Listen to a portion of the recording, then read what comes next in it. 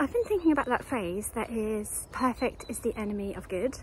Is that the right phrase?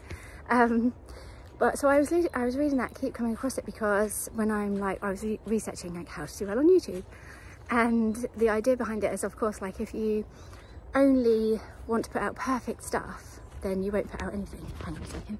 Bucky, get your ball, get your ball, get your ball. What's he like? Anyway, if you only put out perfect stuff, then if you worry about putting out perfect stuff, then you won't put out anything, because it will never be perfect, and it will stop you putting out just good stuff that will still be helpful and isn't perfect, but there's some good stuff there.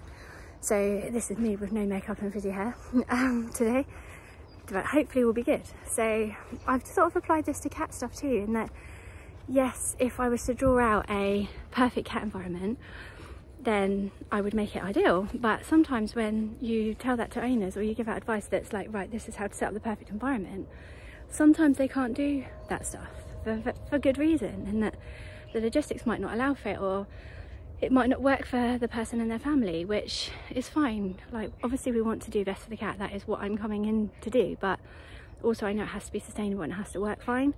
So as an example is that I've had a person who has more than one cat but only one litter tray, and one of the cats was peeing outside the tray, and we've made lots of changes and the problem has totally resolved, but they did not add in any more trays. And so I guess what they've got now is a situation, like an environment that works, because they haven't got the problem anymore and the cats are happily sharing, and the improvements we've made in other areas have tipped the balance, but they haven't added in those extra trays. So is it up to me to be like, look, you haven't got the perfect environment, so add in that extra tray like I asked, or two extra trays?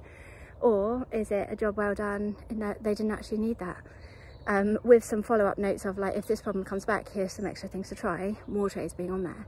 So yeah, I guess it's just an interesting thought for me today, in that it's not my job to go out and make sure every single cat I see has the absolute ideal environment, because it's not sustainable or practical. And if I tell people, look, it's this or nothing, they're probably not going to do anything I say. They're probably not even going to want to work with me. So my aim is to get cats to a place, like my overall aim is to get cats in with a perfect environment, but if that's not practical, then getting them to a place where it's working for the cats and the cats are happy, then that's good enough for me. But let me know your thoughts, because I know it's maybe a bit of a weird one, but it was just on my mind today. But anyway, have good days, take care, bye.